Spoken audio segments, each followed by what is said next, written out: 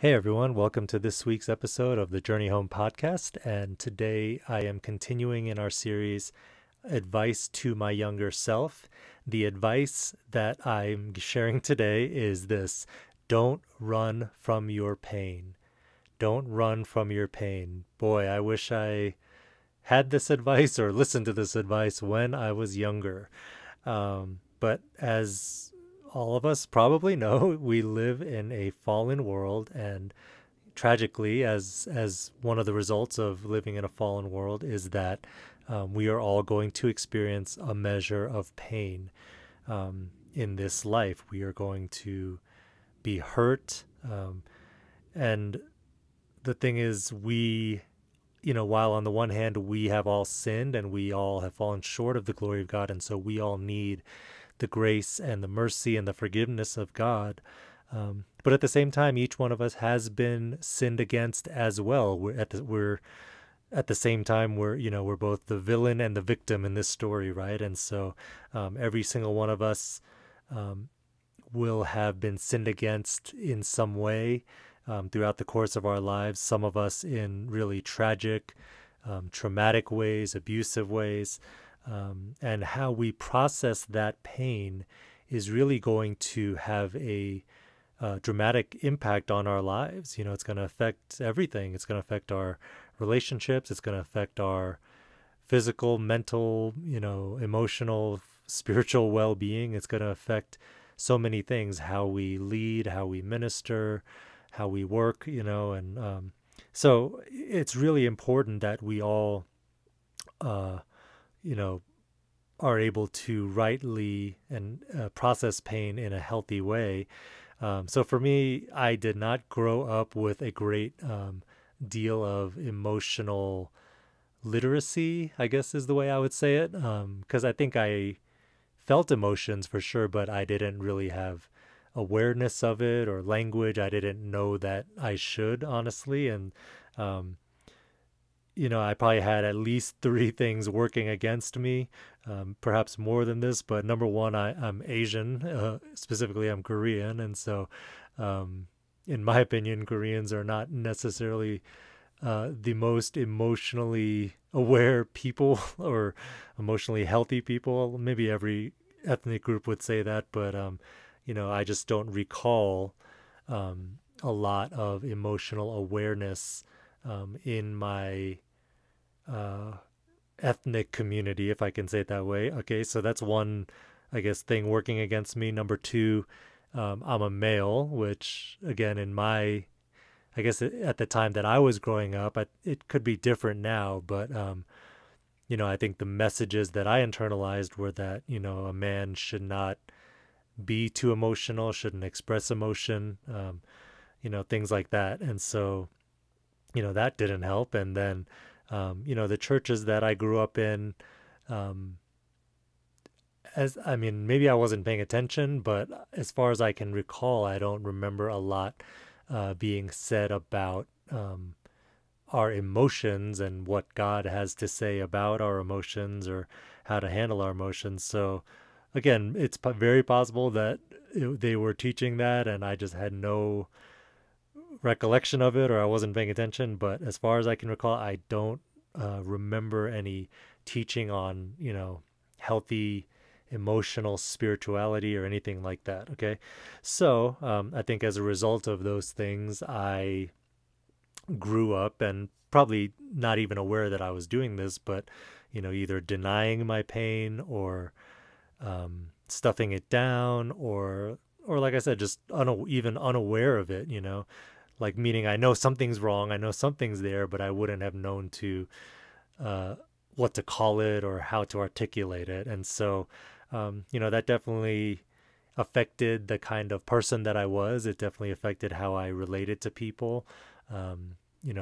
Just to give you some examples, like I think it caused me to be incredibly insecure because my whole, from the earliest memories that I have, I can remember feeling these feelings of shame, incredible shame. And I didn't have language even to articulate that until much later in life. But I always felt that something was wrong with me. I always felt that I was inadequate in some way or just sufficient or some way, or just fundamentally flawed in some way, which really are just different ways of saying that I felt shame. And so I think that caused me to be incredibly insecure as a young person. I just needed a tremendous amount of validation. I think, which in itself is not an illegitimate human need, but I think the way that I needed it was a little overboard. I remember one time, I was on a youth group missions trip, and we had our whole like outreach program where we would sing a few songs, and then we would perform a drama, and then our pastor would get up and preach a sermon. And so I just remember like before, on one of these trips, we were getting ready for our first big outreach, and, we're on the team bus just getting ready to go out and get started. And I remember, we asked someone to lead us in prayer, and they prayed for the drama team, they prayed for the preacher, but they didn't pray for me, and I was the one leading worship. And, I think for the average person, that shouldn't be too big a deal. Like, yeah, you might be like, hey, you should have prayed for me too. I would have really liked that, but like for me, it caused me to like emotionally unravel. Like I was weeping on the bus, and I think my pastor was really concerned. He was like, what's wrong? Why are you so upset?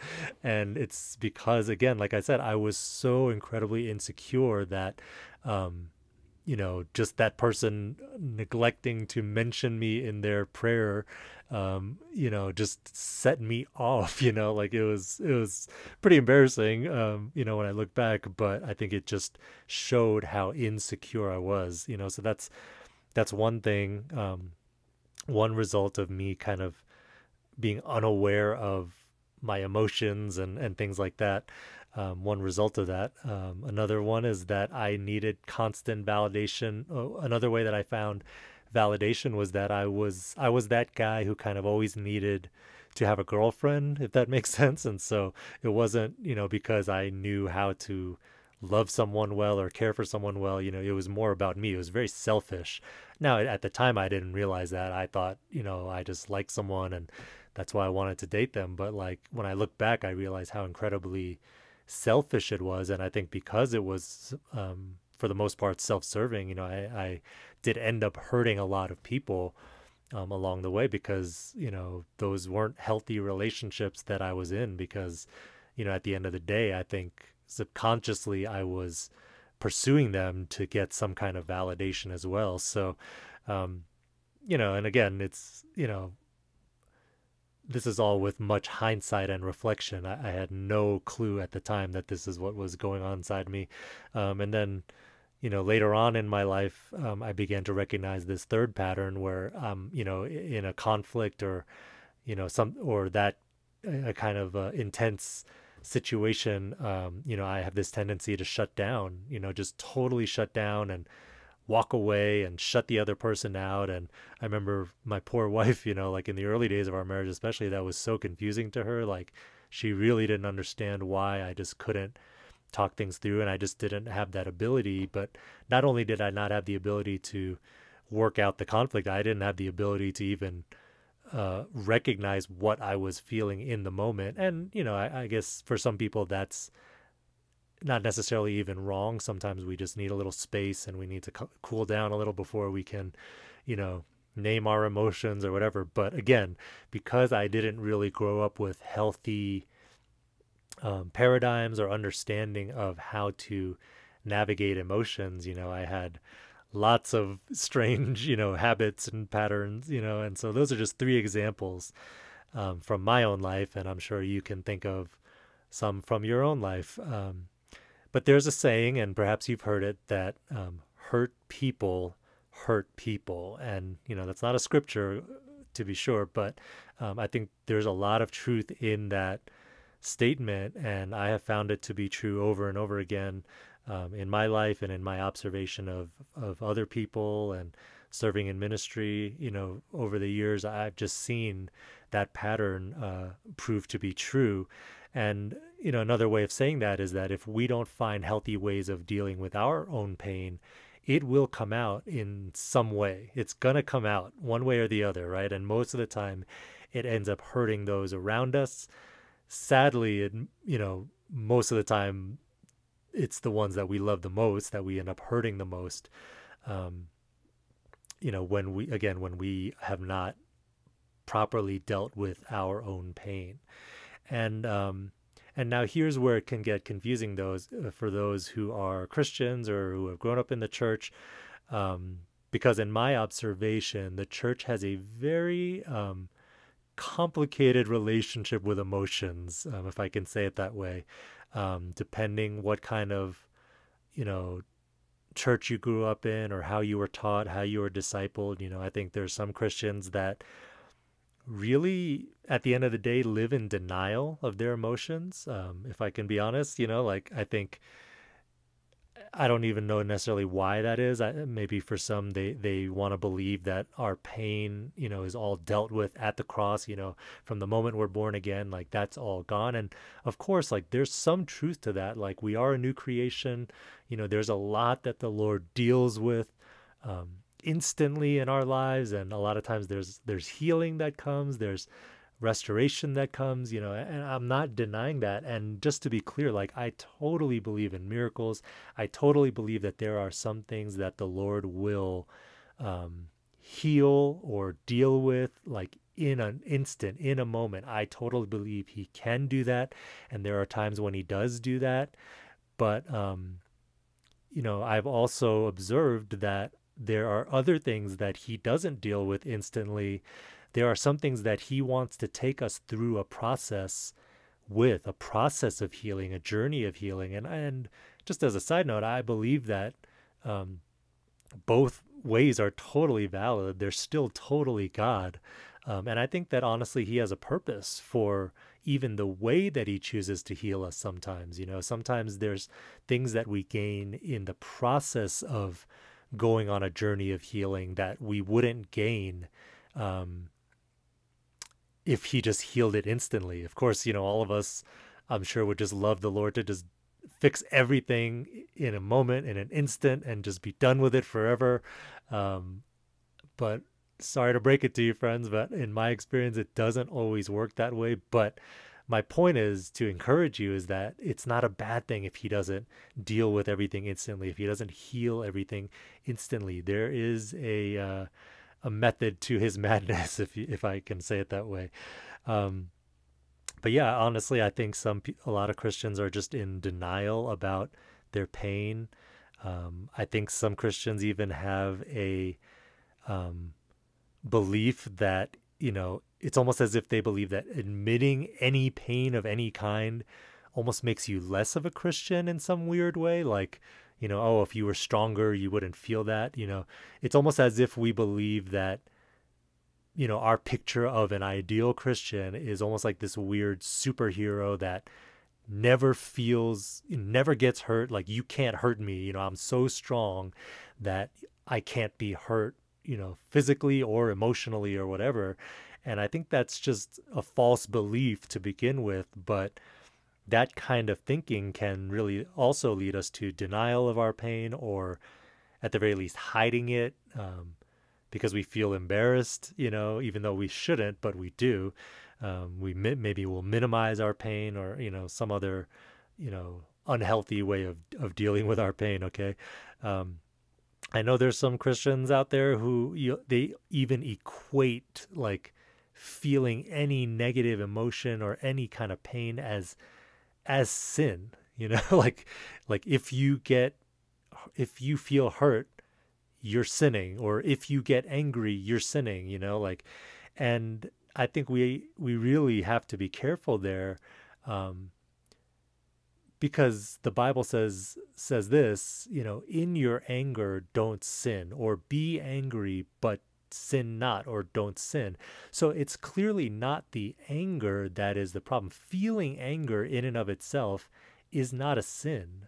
Feeling pain is not a sin. Feeling sadness or even feeling a little depressed is not a sin in itself. But in that anger or in that pain, it can lead us to sin, which is another way I would say that is just we can deal with it in an unhealthy manner, right? So emotional pain, negative emotions, it can definitely lead us to sin, but in and of itself, I don't believe it's sin.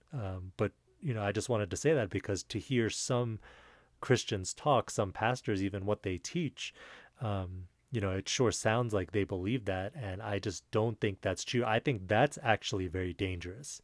I think there's a part of us that's afraid of letting our emotions out or delving into our pain because we think it can lead us to a very bad place, which I can't deny that it's possible. So there are dangers involved in, dealing with our pain for sure. But honestly, I think it's far more dangerous to just ignore or deny or stuff down our pain, because that doesn't go away. It will come out in some way or another, and it will fester, and it can really lead to very, very damaging consequences. And so, again, yes, there is danger in facing our emotions, but I think it's far more dangerous not to face them. I think the key is to find godly ways of dealing with them, healthy ways of dealing with them. And so, this is obviously a massive topic. I can't give a comprehensive guide on how to deal with your pain in a healthy way in just this short episode. But again, my overall advice is, don't run from your pain. Don't run from your pain. And just really quick, here at the end of the episode, I'll give you just a few very practical steps. They're very simple. Maybe to some of you, these are super obvious, but just in case they're not, I think it starts with just acknowledging our pain, just admitting that we're hurting or we're afraid or we're angry or sad or whatever it is.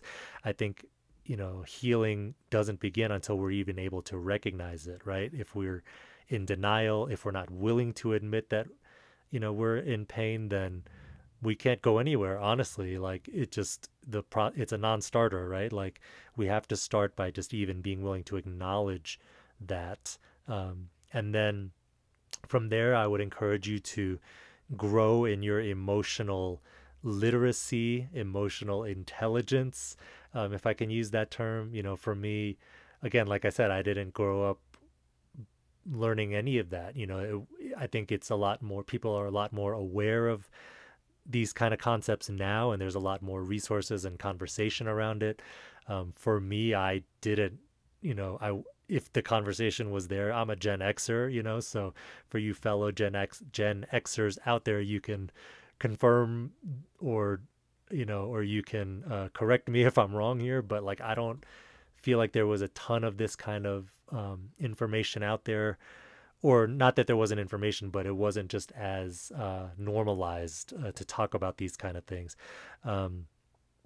And for me, even just growing in emotional literacy, like even I remember the first time I saw like they have these lists of like different emotions, and I didn't even realize there were so many emotions out there, like, so it just helped me give me language to describe, some of the things that I was feeling or that I know I had felt in the past, and just, gain more understanding around emotions and how they affect us. The third step I would say is, seek out appropriate and helpful resources. And those are, those can be books or podcasts or whatever, but they can also be like people. I think healing often comes in some level of community. And so maybe that's with a therapist. I am all for therapy, and I'm not saying it's a cure-all for everything, but I think it can be helpful. I'm not one of those Christians who believes, it's wrong to go to therapy. Okay. It might be a pastor, it might be just a trusted friend, honestly, or a mentor. I don't think there's just one resource that fits, it's not one size fits all. I think there's a lot of helpful resources, but I will say, I think the Lord designed us to walk in community, to live in community. And I do believe that a lot of times healing is found in as we walk with others. And of course, that's scary because usually we get hurt in walking with people.